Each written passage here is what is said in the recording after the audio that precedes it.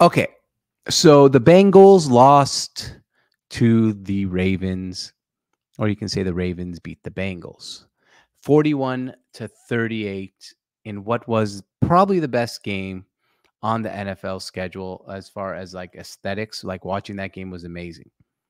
But this is a tale of two quarterbacks going two opposite directions, and only because of their organization. You swap these two, they're probably in the same boat.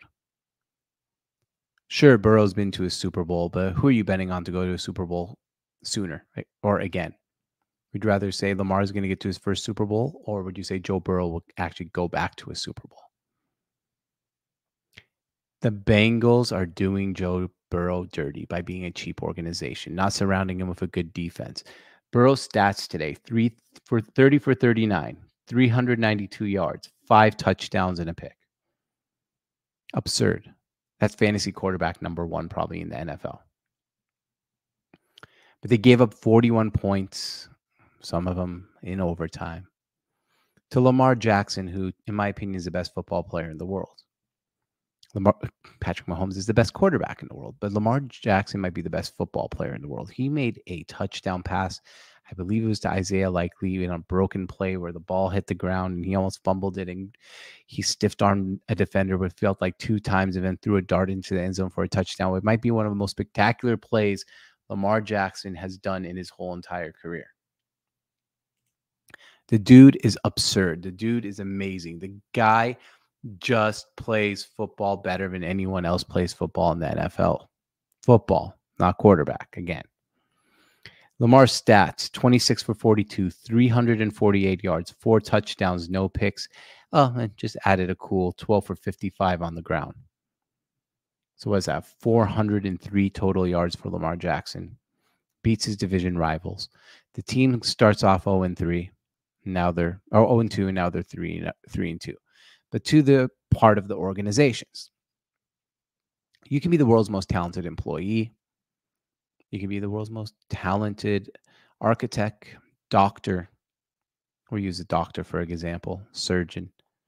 But if you're at the wrong hospital with the wrong staff around you, the wrong assistants, you can mess up the open heart surgery.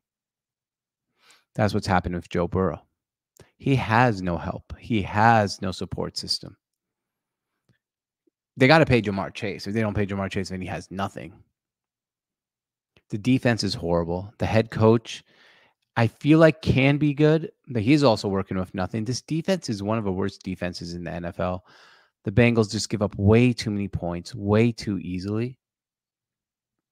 And that's why the Bengals have fallen to 1-4 and looking at themselves as, hey, we're wasting the prime of Joe Burrow.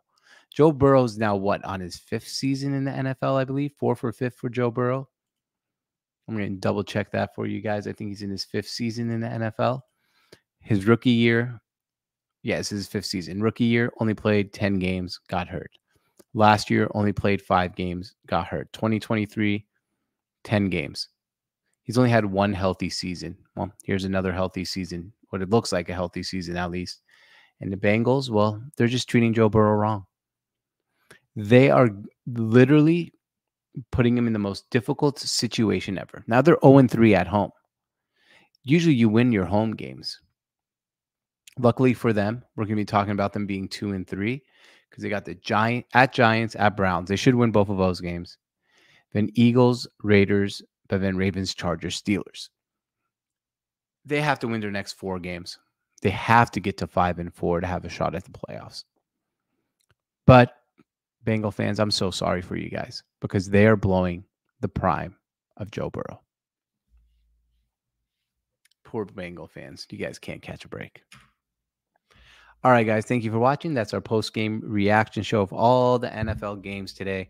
My name is George on Tap. Usually we do this on Monday, but I thought we'd try to get these out on Sunday night sometimes. That way you guys get these nice and early. Thank you for watching, and we'll see you guys next time.